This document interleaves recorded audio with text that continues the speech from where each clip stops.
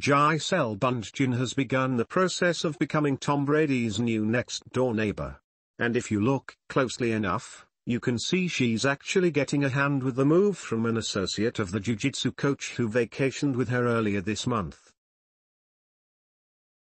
TB12's ex was spotted Monday outside the $11.5 million Miami Beach home, which is located just across the creek from where Brady is building a house, directing traffic and handing off appliances.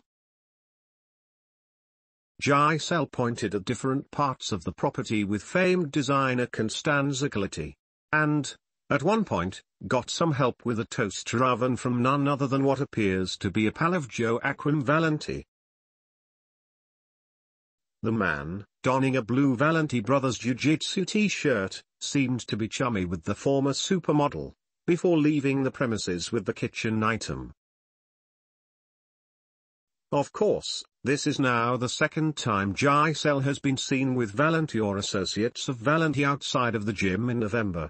You'll recall, she took a trip with the fighting instructor to Costa Rica just a few days ago.